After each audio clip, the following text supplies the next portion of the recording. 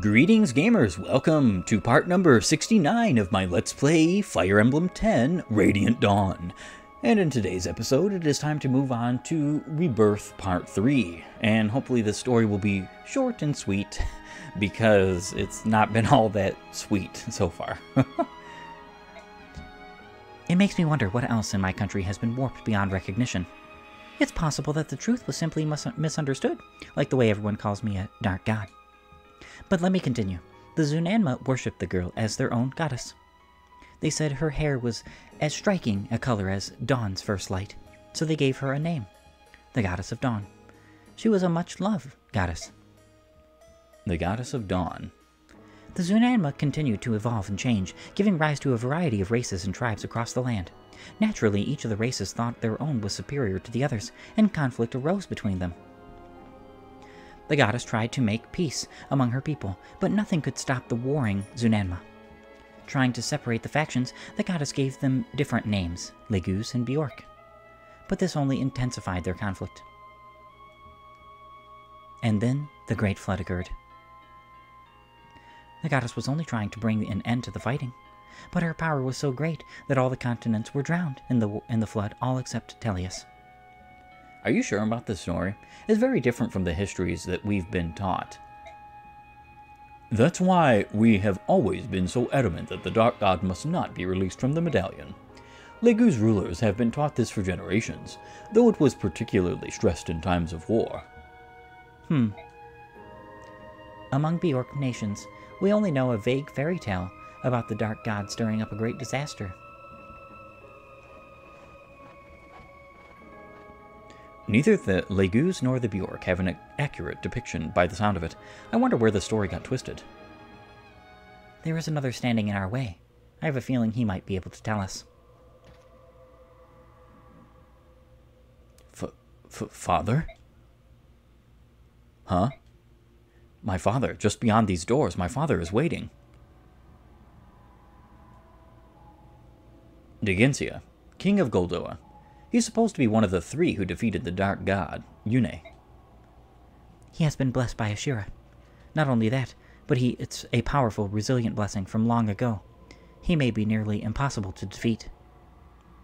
Let's everyone get together. There's no better time than now. I was hoping to avoid this until we reached Ashira. Actually, I hope not to have to do it at all. But she's left me with no choice. I will give you the blessings of Yune, goddess of chaos and freedom. In their natural state, the attacks of mortal creatures have no effect on divine beings. When Ashira set out to defeat me, she gathered her strongest warriors and bestowed on them some of her power.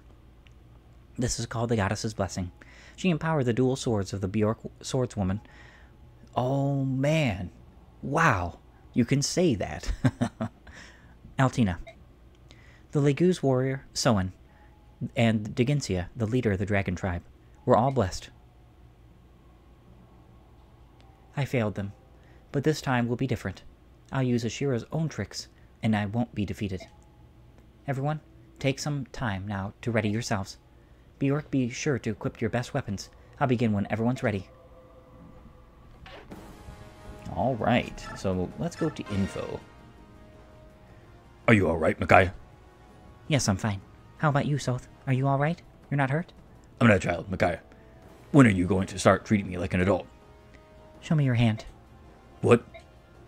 Look at your hands. They're so big. They were so small when we met. Micaiah. Sorry, am I interrupting something? Commander. It's alright, Ike. How can we help you? I was scrounging around in my stuff and found some extra medicine. I figured I'd ask around and see if anyone needed it. I need to get ready. Hey, there's no rush. We still have... He didn't catch a word of that, did he? I'm sorry about that. How long have you been with him? A long time. I met him when I was hiding out in the back alleys of Navasa over 10 years ago. He was so skinny, but his gaze was so piercing. I wondered how such a young boy could look like that. One day I noticed he was standing close to me, just watching. He continued like that for a few days. One day I held out my hand. He was suspicious of me, but came over anyway. He looked like a scared animal. Then his little hand slipped into mine. It was shaking. His fingers were so thin and frail. I couldn't let go after that. After that, we traveled together all over the continent. No matter where we went, we were always together. The first time I met him, he'd hidden on a ship we were taking. He mentioned he was looking for someone who was like family to him. It was you he was searching for, wasn't it? I tried to leave him behind when he went to Crimea. I split off from him and took a Begnion ship. But when I reached Begnion, war had broken out between Crimea and Dayan. I knew I had to return to Dayan to look for him. I couldn't find him, so I went to Crimea, but I still couldn't find him. We found each other again after the war in Dayan, in the back alleys of Navassa, where we first met. You took routes opposite to each other. When I told him why I disappeared, he got so angry. I'd never seen him get so emotional before. I can't say that I blame him. I'd be pretty furious if I heard that someone I loved was wandering around two countries at war. Besides, I'm sure he'd hidden his feelings about being abandoned until he saw you again. I thought I was reaching the limit of how long I could stay with him. He grew each and every day, but I remained the same. I didn't want him to be harmed by the curse I lived with. Can you imagine how hard that would have been on him? You mean the blood of the Legus? So you knew. Did you find out from the boy who's always beside you? Soren, yeah. I guess you both know how to recognize people with a similar nature. Yes, he and I are both branded. Don't use that word. You and Soren are both people, just like me and everyone else. People. You're just like Yune. You call both Legus and Bjorks people. Why should I care about the color of your hair, eyes, and skin, or your ears, wings, or tail? No matter how long you live or what powers you possess, we're the same. At the end of the day, we're all people. Soth talks that way too. His time with you changed him. Thank you, Ike. I've made up my mind. About what? I didn't realize we were doing anything about but talking. I thought I might travel to a far-off place after all this was over, but I won't. I'll go back to Dayan. No matter what happens, I'll have Soth by my side. I have nothing to fear as long as he's with me. It seems the feelings between you two run both ways, but that's probably the wisest choice for Dayan, and Soth too. Anyway. Oh, may I have some medicine? Oh, yeah, I almost forgot. Survive, Micaiah. We need you, and the goddess you host, to save the people of Talius. Yes, I know. An elixir. I appreciate it, but it's not all the greatest of things to get. It is still appreciated, obviously. Like I said, you can't go to shops at this point. Zalgius is the Black Knight. I don't know what to say. It's unbelievable. What was he like in Begnion? He was the right-hand man of my most trusted aide, Duke Sephiran of Perses. He was a hero, a perfect general, and the best swordsman in all of Talius. He was never anything but loyal. But he was serving another country? It makes me wonder how Sephiran is doing. I doubt he's been turned to stone. Even though he was captured by Lycaon and forcibly removed from his post, he'll have found a way to persevere. Sigrun always said that there is no other master of the arcane arts who can compare with the Duke of Perses. Makes you wonder, doesn't it? Ike, don't tell me you suspect Sephiran. Well, look at the facts. Do not trouble your mind with that thought. He would never betray me. It's nice to think so, but if he's not petrified, he'd have received a message from Yune, so where is he? The goddess isn't perfect, she said so herself. Maybe the message didn't reach everyone. You have to admit that's a weak excuse. Let's leave it at that for now. We need to focus on moving forward. Please, let's. Oh, I almost forgot. I have something for you. What is it? Well, you're my trusted aide, just like Sephiran. You have to live, so protect yourself with this. A mercenary with a contract to act as an aide to the Empress of Begnion? Who would have thought? But thank you, Sanaki. You're welcome, Mike, and thank you. Pavis. Very awesome skill. Very awesome skill. Don't know who I'm going to give that to exactly, but it's very useful because it's something that can work even when a unit has Nihil or Mantle, as you'll soon see. Ike, take a look at this. Hey now, where'd you stumble across this? Lying around inside the tower, it seemed like the sort of thing I should bring to your attention. It's very nice of you, but you don't have to. Do whatever you want with it. Really? Do you think I'd be able to use it? Well, don't get hasty. I don't think it's right for you. I know, I'm just kidding, Ike. Thanks. It's a very rare item. I'll cherish it. Please do. Guard. So we get Guard and Pavis. And I think the reason why this is because the boss you are about to fight is absolutely incredibly insane to an extreme degree. Now, I have a lot of managing to do, including making sure that all of my units are properly equipped with each individual weapon of his that will allow him to have his best opportunity at dealing damage with, or dealing with and dealing damage to, certain of the endgame bosses, because all the rest of the bosses from this point forward can only be damaged by blessed weapons. And I'm not talking about blessed by Ashira. We're going to see something very interesting here. I will see you all in a few. Alright, gamers, so I have everybody equipped with his best weapon to take into this fight, including some interesting inclusions. Now, you can only bless the first weapon, the one that you do have equipped, but I do also bring a bunch of Worm Slayers. The reason why I have a lot of sword-wielding units, and I always bring a lot of sword-wielding units to this endgame, is so that each one of them can use a Worm Slayer. So Worm Slayers have 33 might against dragons and Draconites, and we happen to be fighting one of those two classes of units.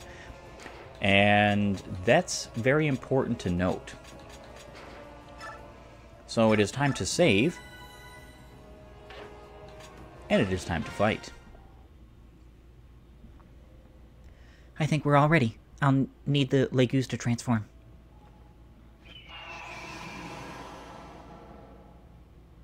Let's begin.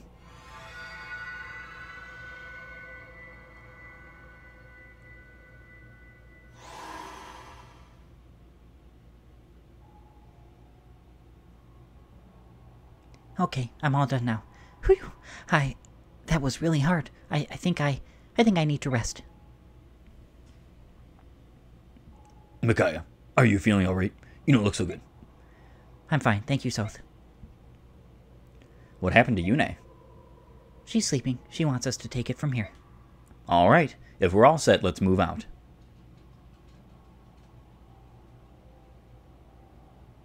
Father?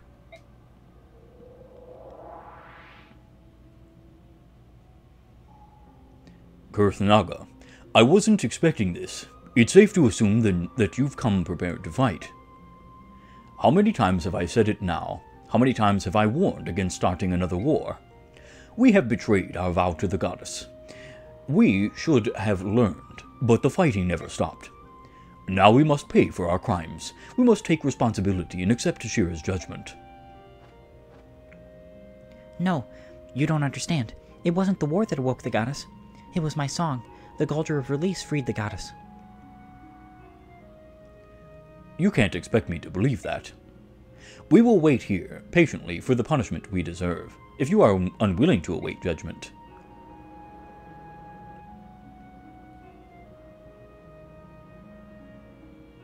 You will stand against the greatest of all dragons.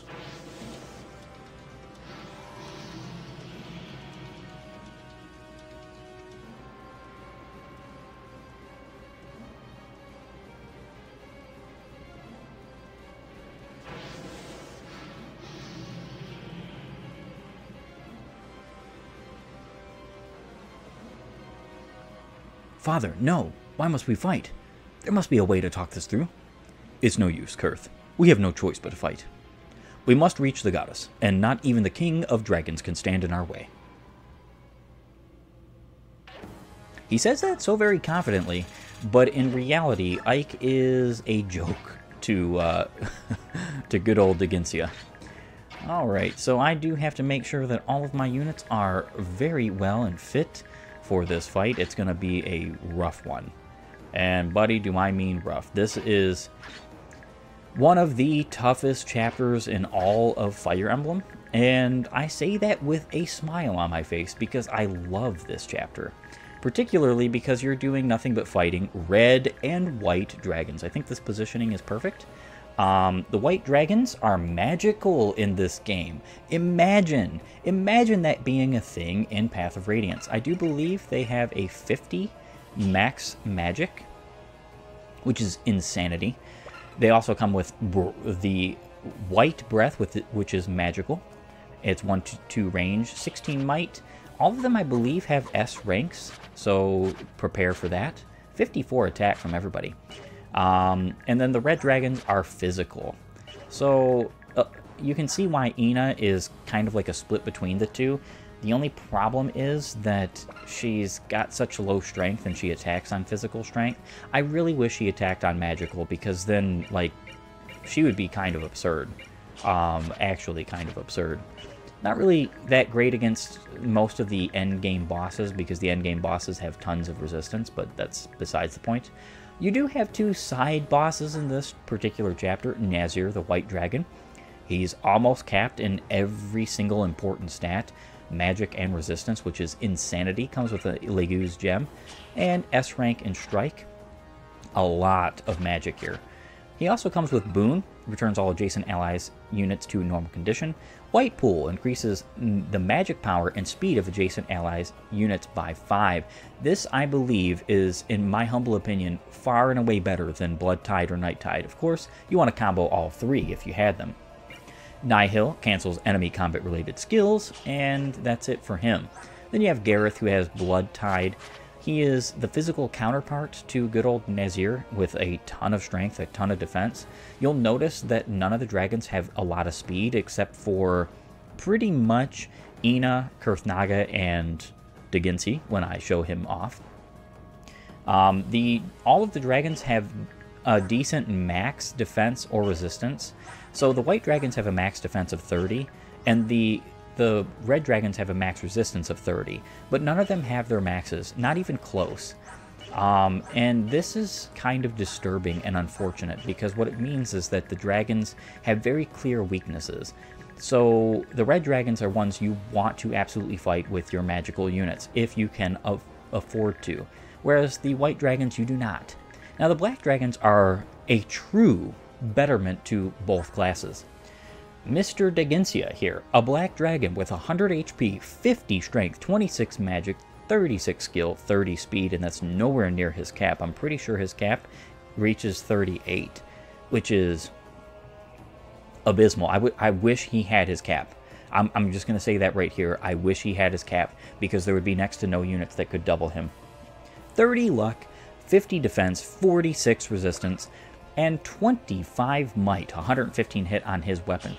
You're pretty much not going to avoid him. He has a double S rank in strike, of course, and he comes with some interesting skills. So he obviously comes with Ire, can inflict triple the normal amount of damage dealt. It's a critical that does not require him to actually have critical against your units. This can and will proc. This is the reason why I have Nihil on all of the units that will be facing him. He also comes with Form Shift, of course. Night Tide, increase allies' resistance and defense by 5. You don't want any of the dragons to come up to and next to Daginsia, which they will if you allow them. And then he has Mantle. Nullifies all damage inflicted by weapons not blessed by Yune, restoring HP equal to the unit's luck each turn. This skill has a built-in Fortune, a built-in Nihil, a built-in Miracle, a built-in I want to say Cancel, but I'm not entirely sure on that one. At the very least, it's Nihil, Fortune, and Miracle. And now, the Miracle itself has a much lower proc than actual luck percentage chance, because it's built into Mantle, from what I understand. Fortune means you can't crit him, and Nihil means your combat-related skills don't work against him. Plus, he heals the amount of his luck per turn, which is 30, which is pretty amazing. Now, he's not on a defensive tile, which is, I think, a missed opportunity. I think he should have been put on, like, not necessarily defense or resistance tiles, but he should have been put on evasion. If you want my humble opinion, I think that would have been cool. Going on with the blessings. So now every main weapon that I have equipped on all of my units have unlimited usage, and that includes particularly even weapons that you wouldn't possibly think were good enough for such a thing, which is awesome. This is fantastic. So even my forge here, I was able to bring a forge to the end game, which is nice. It's nowhere near as powerful as the Irvin, but it is basically the best you could possibly get of a ranged axe for Har. Only thing that would have been better is if he got the 3 might instead of 2. But being real, with how much hit this has and how much crit this has, it outclasses Tomahawks by a country mile. I put Pure Water on everybody because that just makes a lot of sense for especially late game. Rex Flame gives +3 speed, which is pretty fantastic for a unit like him. Especially because he's not weighed down by it at all. And now you can see the reason why I was talking about some endgame potential of weapons. As she's keeping the Tellian, that's pretty cool. Pretty neat. The thing is that I thought this, and actually tested this out in previous playthroughs, I thought that you could put a weapon in the inventory of your beast tribe, your Legus, or any of your Legus, period. And that weapon would also be blessed. That's not true. You cannot bless staves either. So even though it would be very cheeky to bless a Fortify, and that's what I would pick, the developers thought of this and decided we're going to balance that out of the game. Probably for better for some cases. I mean, you already have a very strong team, and though I'm not keen on the whole balance thing in video games being like the only thing that matters to video games and developers and such, I do still understand that infinite party healing at all times would be kind of a bit busted. So with that being said, it is time for me to continue my outfit. I was only able to put on items and stuff like that, but not really give experience points. I will see you in just a few yet again. With all preparations complete, it is time to begin. So as you'll notice, the Wardwood and the cover become infinitely more useful against these behemoths of enemies. This is one of my favorite chapters in the game, aesthetically, as well as like for the enemies you're fighting, and it's just such a pleasing time. I truly do appreciate it. You do have to be very careful though, because like for instance Sanaki over here, she dies to 1 hit. I took Paragon off of her as well as everybody else who had Paragon. I changed up some skills and so on and so forth for specific units. I could have given Kurth Naga a little bit more, but it's okay. I think Wrath, Resolve, Adept is perfectly fine. Neither of the 2 dragons nor the Huron will be targeted by Diginsia, and I don't think either Nazar or Gareth. However, Diginsia has a map-wide attack that spans the reach of his range. If you are within his range, he will do this attack, and depending on how close you are, he will hit you with it. It is based on his strength, so it does his strength and damage and per tile. So if you're right next to him, it's 50 strength. And then it minuses, I think, either 2 or 3 per tile away you are. So there are some types of units you don't want anywhere near Diginsia. Now, with that being said, there's some pretty interesting things about this particular chapter. The Wormslayers make the chapter way easier in a sense, because like for instance here, Ike isn't KOing this dragon without a crit or a proc, so you have to be mindful of that. I don't think any of the dragons whatsoever will attack Kurth Naga. It's not just a few, so you don't necessarily have to be careful with somebody like Kurth or Ina, especially because both of them by now, if you are using them, should be more than strong enough. Now, of course, I'm not going to be sending them up to the right or anything like that. They're going to be staying in the middle because I'm going to need them in order to KO Diginsia. His mighty power is not something I can immediately overcome without some pretty good planning. That is to say, unless stuff like the Wormslayer and Dragonfoe work on him, because if that is the case, if Dragonfoe works on him, and I'm not entirely sure on this, I'm pretty sure the Wormslayer does, but if Dragonfoe works on him, Kanagus, who happens to be my Dragonfoe unit, is going to have triple his 22 might here, which is going to mean that he's going to have an incredibly insane, and I do mean incredibly insane, amount of attack and damage against the boss. So 80 damage here. He's literally one-shotting a red dragon. Physically defensive, mind you. These dragons quite are. Yeah, he got a whopping 5 experience points for that. So if you're wanting any of your particular units to gain experience points from these units that they are fighting, you don't necessarily want your units to, like for instance, Kanagas to take all the experience. He's not going to get any experience from any of these guys that's worthwhile or viable.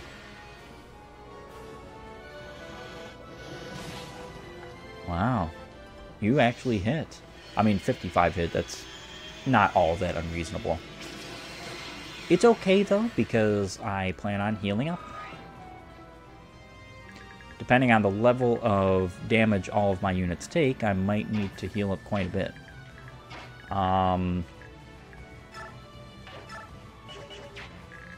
Just have to be careful of the range of some of these enemies here. So Sanaki has all of my long-range tomes, and the reason being is because she is not at all going to be able to defeat any of these units in close quarters, except for maybe the white dragons, but even then, like, I wouldn't bother. She's just not that strong. Like, taking a look at Alencia here, she's got a whopping 11 damage she's doing to this dragon. Now, of course, she does have things like stun, and she can crit. So, it's not all that unreasonable. And as you can probably tell, I am no longer training any of my units. That does not mean I won't, you know, attack units to get experience points, but what it does mean is that I'm not purposely doing any of this to train. Perfect. This is why I put critical on that weapon. Because I knew that it wasn't going to be the greatest of things, but having 1-2 range is actually very important in the end game, because all of the enemies from this point forward have 1-2 range. Every last single one has 1-2 range. And that means you kind of don't want one-range weapons like the Irvin. The reason why it's acceptable here is because the Irvin is just so strong that, and Titania is so magically resistive that she doesn't really care necessarily about whether it is just one range.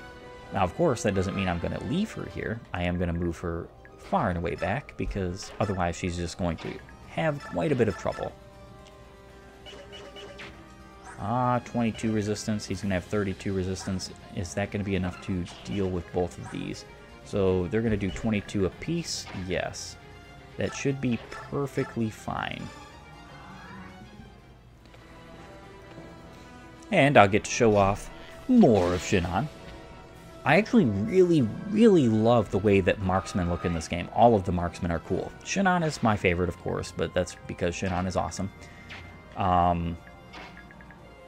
Otherwise, you know... Okay, I gotta be careful of you. It is possible that they could gang up on a specific unit, so I almost want to not let that happen, per se.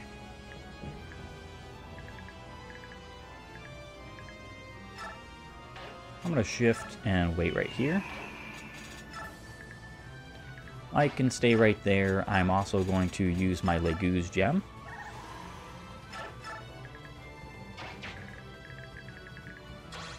Don't want either of these guys being attacked.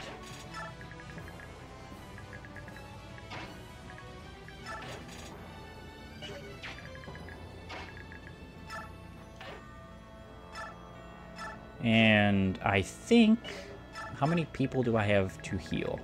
It's only 2, right? Yes. So, in that case, I'm not going to use a Fortify.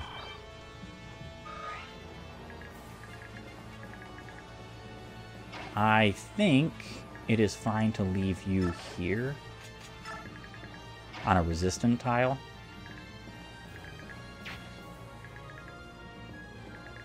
And I also want to physic Micaiah. After that, that'll be the end of my turn, and it'll be time for Daginsia's group to start his onslaught. Yeah, attacking me at range because I can't attack back. This is very typical. It's why you want 1-2 range weapons, and when you don't have them, it definitely shows. You're going to notice, especially in this chapter particularly, because the enemies in this chapter are the most impressively difficult out of all of the chapters in this entire game, just because of how much damage they can do. If they gang up on any of your units, you're pretty much a dead duck. Kanagas is not taking all that much damage here, which is fine, but he dodges, so of course they're going to attack him because provoke is a thing. And it is something I put on Kanagas for this particular reason. He has so much HP and bulk that it's okay for him to get ganged up on, especially by the red dragons. The red dragons are of no effect to him whatsoever. He just has so much defense that they're doing pretty much nothing.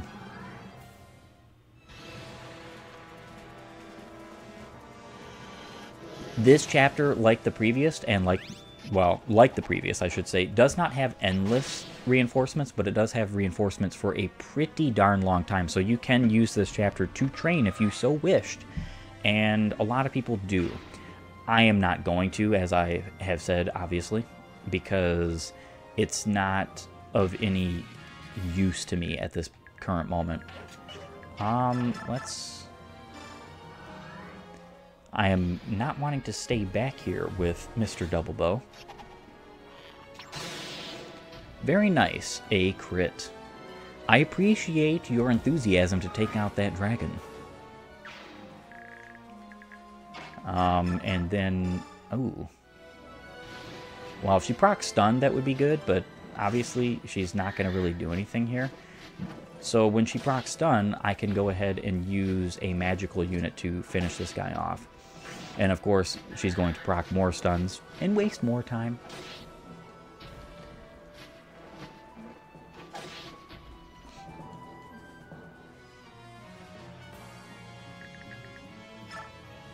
That is perfectly fine. I'm going to attack you. Would be nice if he got a crit, but, you know, you can't ever expect that. Oh, he got stunned, though. Very nice.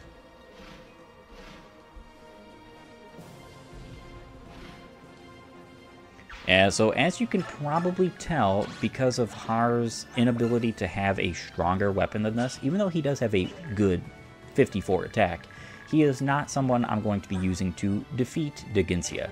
4 damage, that's pretty negligible in the grand scheme of things. Alright, so 33, doesn't matter which one I attack. Definitely need to heal up this after this turn. Probably going to have to use a Fortify because I'm going to have a lot of damaged units.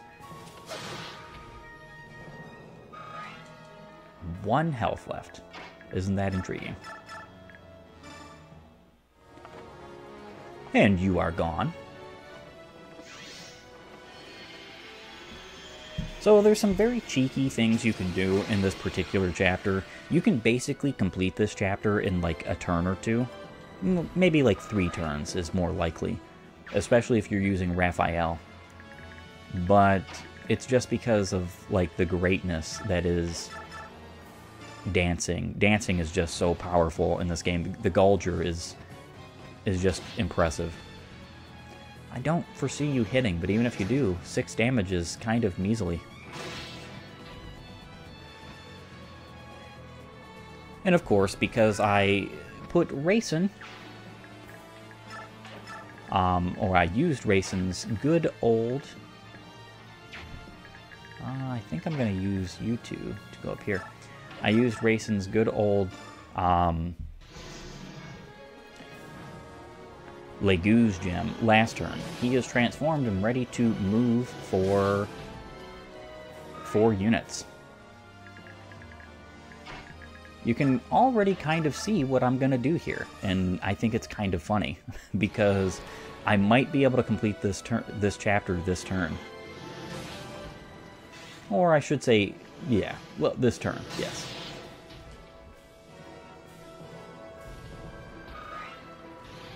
What's cool about the dragons not attacking Ina or Kurthnaga, they never will. It doesn't matter how... It doesn't matter if, like, if I had Ina or Kurthnaga sitting right here.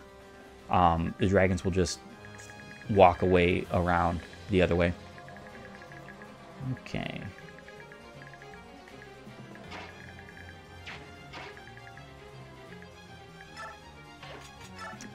And I'm going to wait right here. Then I am going to Gulger for all 4 of you, which is perfect. I shall move back. I think what I'd like to do here is finish off this dragon before he becomes a nuisance with a combination of Tormod and Sanaki, or, you know, Tormod proccing something.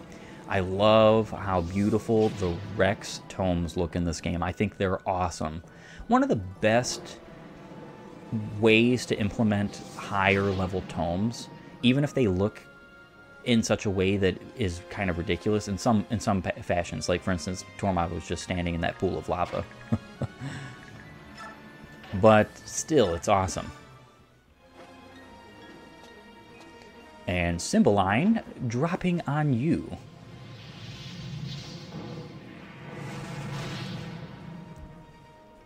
You are gone. A good old dragon defeated, and this means most likely not a level up. Not enough of experience points to grant that level up. But it is time to end off this episode. This means that you're going to have to find out next time if Diginsia can be defeated in a single turn, at least by my particular party. I want to thank you for joining me. If you like my content, please upvote and follow, or like and subscribe, depending on your platform. And while you're at it, have a great and glorious day gaming.